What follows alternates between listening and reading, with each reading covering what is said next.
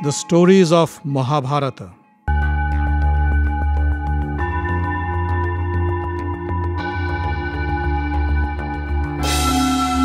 Welcome, dear friends, to another episode of The Stories of Mahabharata. In the last episode, we heard the story of Matsya, or fish avatar, and about the cosmic cycle of creation and destruction.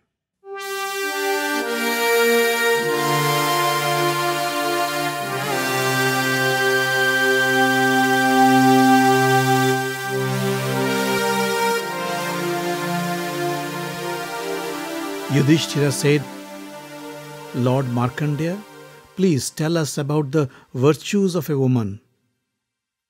Markandeya said, "Let me tell you a story. In the olden days, there lived a rishi named Kaushik. One day, while he was studying the scriptures, a crane flew over him and defecated on the rishi's head. The angry Rishi looked up at the bird, and his glowing eyes killed the crane instantly. The bird dropped from the sky and fell at the Rishi's feet. Looking at the dead bird, Kaushik felt bad. He should have controlled his anger, he thought. Later one day, Rishi Kaushik went to beg for alms in a village. He stood in front of a house and prayed for alms. The lady of the house asked him to wait and went inside to get some rice and vegetables for the rishi. In the meantime, her husband came back from work and the woman got busy taking care of him. She forgot about the beggar waiting at the door. Later, when she remembered, she rushed to the door to serve the rishi. She said, "Pardon my delay. I was busy serving my husband." The rishi was furious. "How dare you keep me waiting? Don't you know a Brahmin's rage can destroy the world?" The woman said, "Control your anger, Rishi. I am not a bird that you can kill with your looks.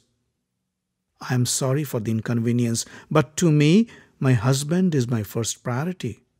He came home tired and I had to take care of him first. That is my duty." Kaushik was surprised. How could this woman know of the bird incident? The woman said, "Your anger killed a poor little bird, and I know all about it because of my special powers. I acquired this power due to my devotion to my husband. O great Rishi, if you cannot conquer anger, lust, and desire, you cannot claim yourself to be a Brahmin. You may be well versed in the scriptures, but you need to learn the basics of human virtues. Go to Mithila and meet the virtuous butcher. He will teach you the ways of life better than any Brahmin or Rishi." Kaushik was curious. How could a butcher be as virtuous as a Brahmin? As per the woman's instructions, Kaushik went to the city of Mithila and looked for the virtuous butcher. The Brahmins directed him to a meat shop where he found the butcher selling deer and buffalo meat to his customers. Kaushik felt a surge of nausea when he saw the way the butcher chopped meat and handled the blood and viscera of the dead animals. Kaushik controlled his feelings and introduced himself to the butcher. "I am Kaushik. I came from far to..." The butcher stopped him and said, "I know who you are, and I know that the virtuous lady has asked you to come to me. But this is not the right place to have a conversation. Come with me to my home." The butcher took Kaushik to his home. The baffled Rishi asked, I don't understand. The woman told me that you are as virtuous and as wise as a Brahmin. Then how could you conduct this filthy business? This is not the duty of a virtuous man. The butcher said, selling meat is my family business, and I have no qualms about it. I conduct my duties according to the norms of a virtuous human being. I serve my parents. I speak the truth. I don't envy others. I donate as much as I can, and I eat only what is left after serving my guests and servants. I do not eat meat. I do not kill any animal, and I sell the meat that I get from the other hunters. Meat serves the hungry. Hence, there is no sin in killing animals for food. The learned say that rice, vegetables, fruits, medicinal plants, animals, and birds all are edible by human beings.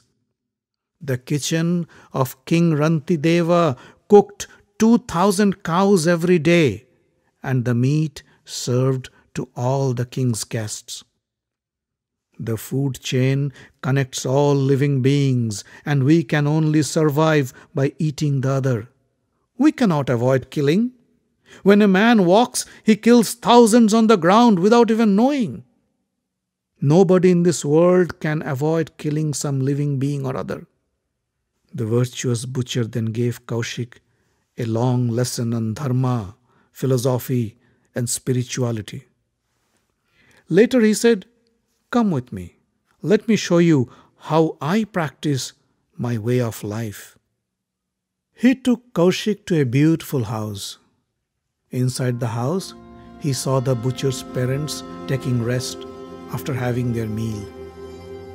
The butcher touched their feet to pay his respects. Then he turned to Kaushik and said, "My parents are my gods. I only worship them and serve them instead of worshipping those in the heavens. Rishi Kaushik, you have ignored your parents. Instead of taking care of them in their old age, you abandoned them. You left home to study the scriptures, leaving your parents alone. They have gone blind, crying for you ever since you left. You should go back to your parents and serve them when they need you the most. It is your duty." Rishi Kaushik felt ashamed of himself. He touched the feet of the butcher and said, "You have saved me from a terrible sin. I will go back to my village and take care of my parents as long as they are alive." The butcher held him and pulled him up to his chest. Kaushik asked, "You cannot be a Sudra. Tell me, what misfortune has caused you to adopt this profession?" The butcher said, "In my past life, I was a learned Brahmin and a dear friend of our king. One day, I went hunting with the king and I mistook a rishi wearing a deer skin as a deer and shot him with my bow and arrow. When I heard the cry, I was shocked, pulled out the arrow from his body and took him to his ashram. Fortunately, the rishi survived. But the angry rishi cursed me that in my next life I would be born as a Sudra butcher. I begged for mercy. The rishi had pity on me and said, although I would be born of the Sudra caste, I would be as learned and as wise as a Brahmin. I'd also remember everything of my past life. He said, if I lead a life of righteousness and take care of my parents like gods, then in the following life I'd be born again as a Brahmin." Kaushik took the butcher's lessons to heart and went back to his village to take care of his parents.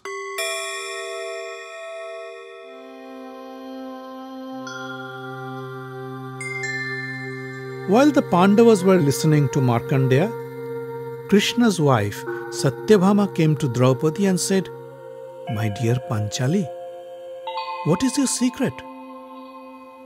Panchali was surprised. She asked, "What secret are you talking about?" Satyabhama came close to Draupadi and said, You have such popular and handsome husbands and have been the rulers of the world. How did you manage to tame them? They always follow your advice. They always include you in any major decisions they make, and they never seem to get angry with you. How is that possible? If you know of any secret magic mantra or maybe a magic potion, please tell me. I want to keep my husband Krishna under my control too. Draupadi was taken aback by such an unusual question from Satyabhama.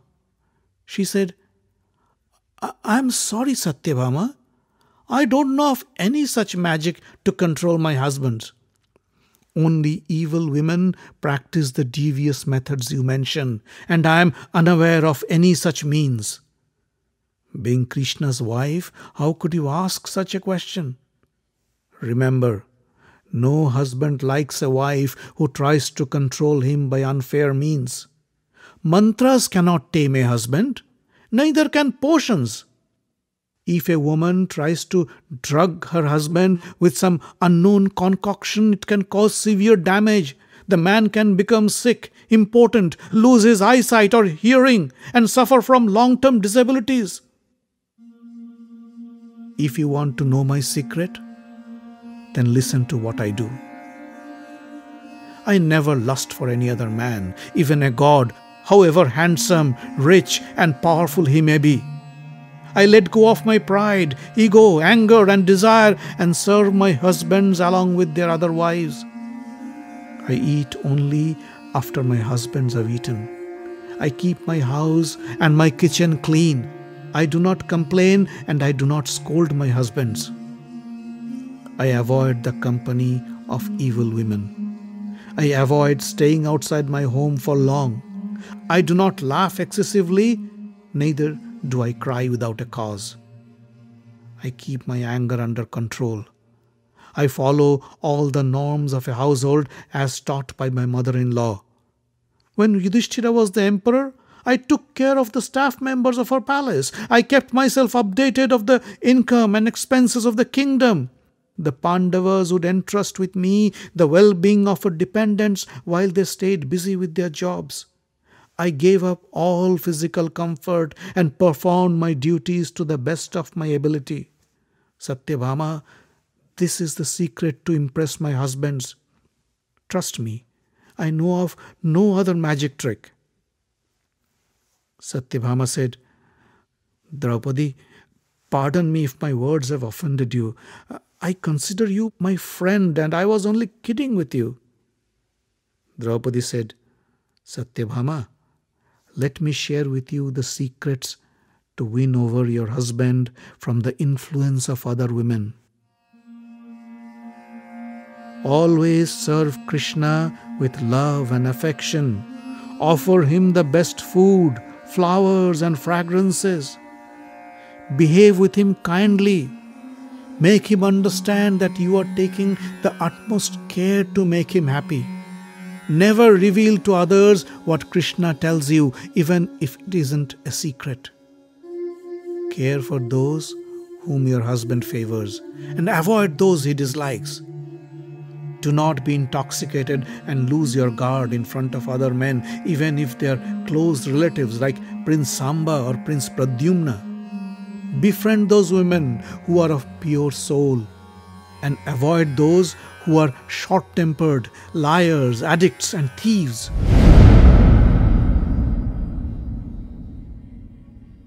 In the meantime, Markandeya was preparing to leave. Krishna called Satyabhama and said, Come, we should be leaving too. Satyabhama embraced Draupadi and said, Thank you for sharing those tips with me. Let me tell you, soon your husbands will win back their kingdom and once again you will be the empress. Those who were responsible for your suffering, consider them dead. And don't worry about your 5 sons. They are doing fine in Dwarka. Subhadra takes care of them just the way you'd have done. Rukmini also makes sure that they have everything they need. My father-in-law, Vasudeva, he looks after them too. Balarama and others, they all love your sons. Soon you will meet them." Satyabhama then mounted the chariot along with Krishna. They waved goodbye to Draupadi as the chariot vanished into the horizon behind a cloud of dust.